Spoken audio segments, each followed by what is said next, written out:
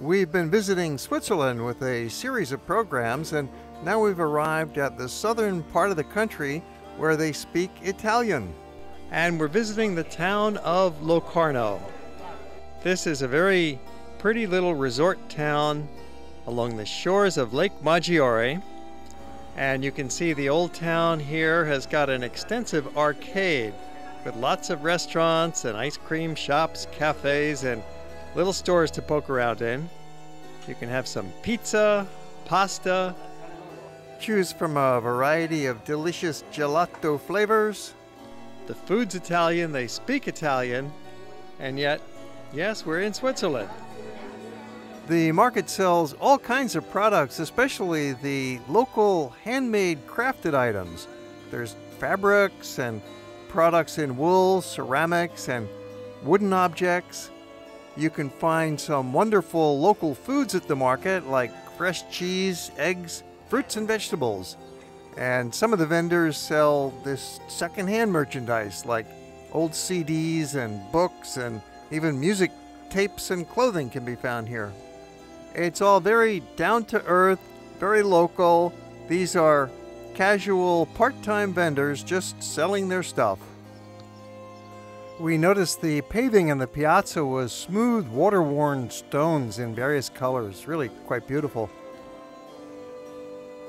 Hotel del Angelo is a convenient place to stay right on the main piazza. A posted map gives you an idea of how small the old town is. We're going to go explore it. There's a historic castle here, nearly 500 years old, and it houses the Archaeological Museum. We've shown you that interior in a different episode, so for now we're just walking along into the old town. And you'll notice the streets here are very narrow. There's no cars allowed in this part of the old town. It's strictly for pedestrians, which always makes it lovely for a stroll, very safe for the families, nice and quiet and peaceful here. Locarno's old town goes for about 6 blocks by 4 blocks, so it's not really huge, but it's big enough to enjoy a nice stroll and have a poke around in the art galleries and look in some of the antique stores. Quite a few modern shop fronts along with the mix. To give you an idea of the scale and location of the old town, look at the map. It shows the overview of Locarno, and then the Piazza Grande, and just above it, those few streets, the pedestrian zone of the old town. You'll notice as you walk around these quiet lanes, there are not many tourists up here. It's mostly local people. It's just a few blocks off of the main piazza, but many visitors wouldn't even realize that this pedestrian zone is right next to the main square of town. So by all means, when you're in Locarno, go ahead, enjoy that Piazza Grande, and we'll show you the waterfront shortly and some other parts of town. But be sure to get up into these little lanes. It's so charming, and there's a few bars and cafes up here and the little shops, and it's a residential zone as well. It's a place where locals just spend some time a day chatting with their neighbors and generally just hanging out.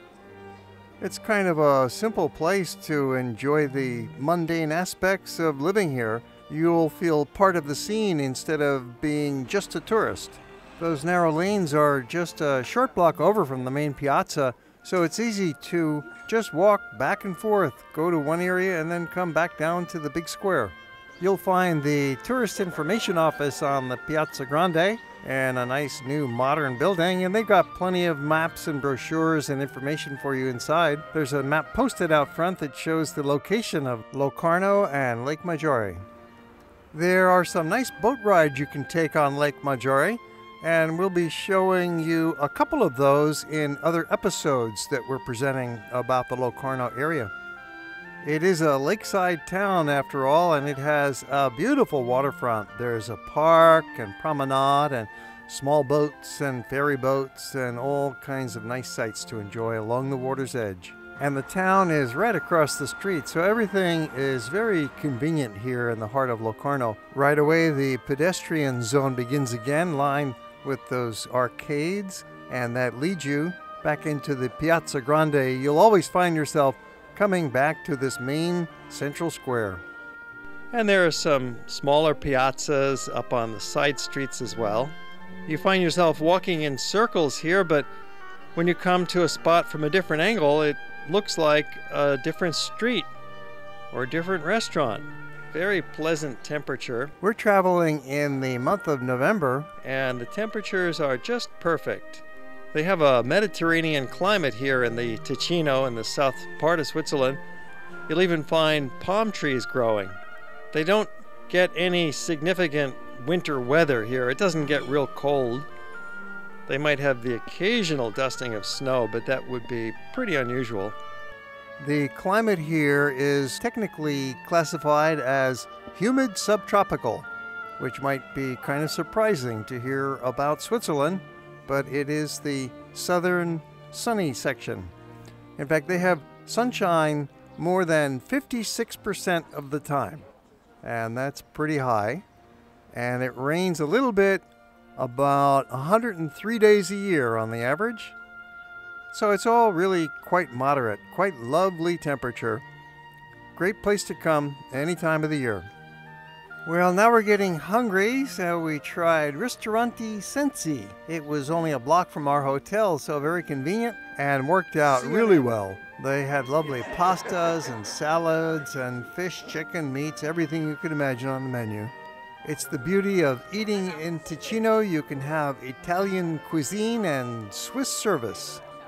Note the arugula on top looks like a salad, but it's really a pasta dish with pesto and arugula and tomato and sliced parmesan. Delicious. Lasagna express service, hot right out of the kitchen.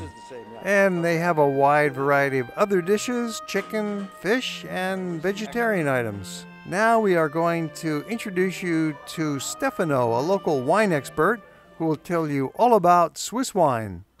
In this part, in the Italian part of the Switzerland, the most planted grapes is Merlot, vinified in white, rosé, and red, with different kind of aging in inox or oak barrels, or the usual barrels, depends, the owner and the seller. In the east part of Switzerland, the most planted grapes is Pinot Noir, and the white grapes, very dry, fruity, and aromatic grapes. Of the west part of Switzerland, who they speaking usually French, they have planted more white grapes than red. The white grapes is Chasselas grapes, something typical from this side, and the red grapes is Pinot Noir, but they have also something special like Cornalen, Human Rouge, a little bit of Cabernet Sauvignon, exactly something like this. And in the north part of Switzerland, where the region of Zurich, in this part, they have more or less just Pinot Noir grapes for the red and Riesling for the white grapes. In the Italian side, 85% of Ticino is planted with Merlot grapes, aged in oak barrels. Stronger, with a nice herb and a fruity taste. Where the Pinot Noir is lighter. No, Pinot Noir is not lighter, but it's absolutely different grapes. The Pinot Noir is, we can say, not more elegant, but quite difficult to vinify. And Pinot Noir, from the reason, give very spicy wine.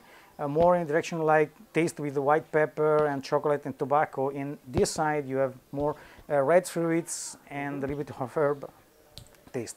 In America, we don't get much Swiss wine. There's not much export of Swiss The problem, they have a very small producing. You have to think Switzerland is a very small place. We have about 5,000 hectares, and it doesn't export for the. So most is consumed in. Yes, consumed inside, exactly. We Yes, absolutely, very, very small the producing. Here in Ticino, we have 1,050 hectares of grapes, and the producing is absolutely not enough to export. It stays in Switzerland. Absolutely. 90% stays. 90%, yeah. Or more than 90%. 95, something like that. And the name of the shop? Vino Veritas in Locarno. Right. It's Canetti wine. Shops, Canetti wine shops. Okay. While visiting Locarno, we've been staying at the Hotel Geranio, which proved to be very convenient. It's only a block away from the train station and 2 blocks away from the old town and the Piazza Grande. The waterfront is right across the street, everything is splendid, and it's a beautiful hotel, very clean and quite affordable.